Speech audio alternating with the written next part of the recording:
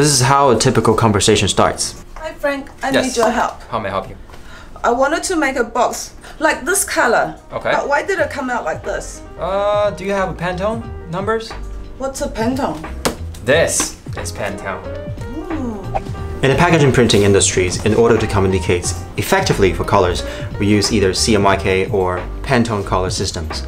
In this video, we are going to show you what are the differences between those and which printing method is the best for your packaging. CMYK is also known as cyan, magenta, yellow, and black. It also refers to 4 primarily colors of pigments used in 4 color process printing. It works pretty much just like those inkjet printers you find in home or offices.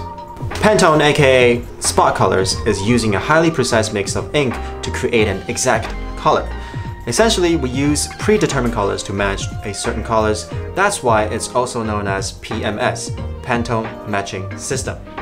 The major difference between CMYK and Pantone printing is a level of accuracy. The Pantone printing method is more consistent and can get up to 95% color accuracy once seen on a digital design stage. However, it costs more compared with the CMYK print, especially when you have a smaller printing quantity. On the other hand, it's possible to have smaller print jobs with the CMYK, whereas printing with Pantone, it requires a lot more manpower. The machine has to be prepped for each run, and after that, it has to be cleaned thoroughly.